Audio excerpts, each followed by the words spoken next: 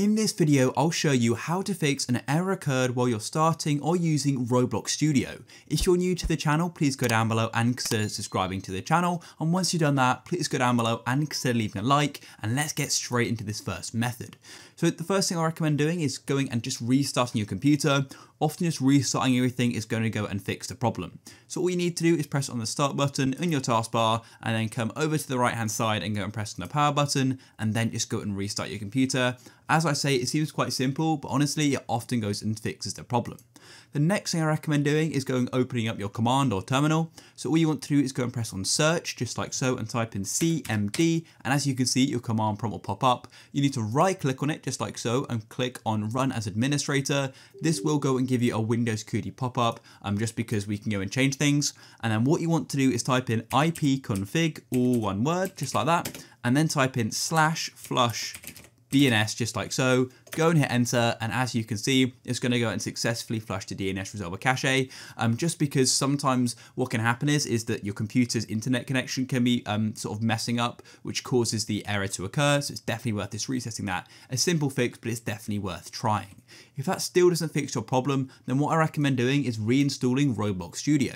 So to go and do that, all you need to do is firstly open up your Windows settings. So I'm going to go and click on the start button, just like so, and then go and tap on settings. If your settings isn't here, then just go and click on type here to search and type in settings. Then here we are in the settings. You want to come to the left hand side and go and tap on apps, and then go and tap on apps and features at the top of this list and wait for it to load. Then you need to go to your app list and go and tap on search apps and go and search Roblox Studio, just like so, and here we are.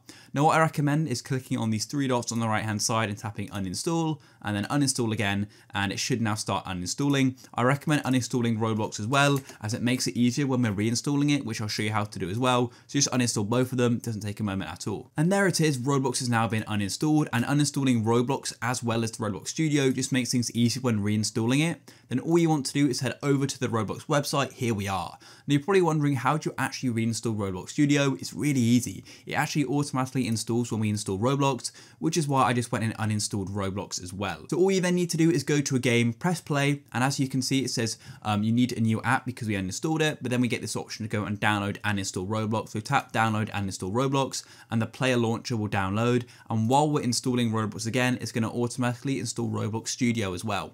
As you can see, it's now installing Roblox, so wait for this to finish, and then what we need to do is press join, just to make sure it's been fully installed properly, and then I'll show you that Roblox Studio has automatically been installed. Then as you can see, it says Roblox is successfully installed, so press OK, press join, and it now should successfully launch. As you can see, it's now starting Roblox, and now it's launching, which means it's working. So now let's go and close off of it, just like so, and we can come and close off the browser as well. And as you can see, here is Roblox Studio. It's just gone down there because that was a space, but here it is.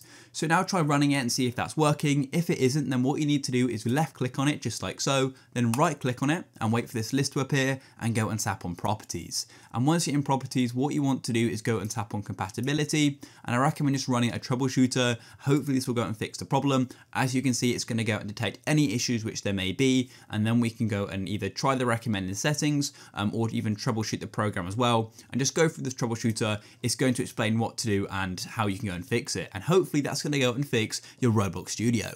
If you found this guide useful, please go down below and consider leaving a like. Peace.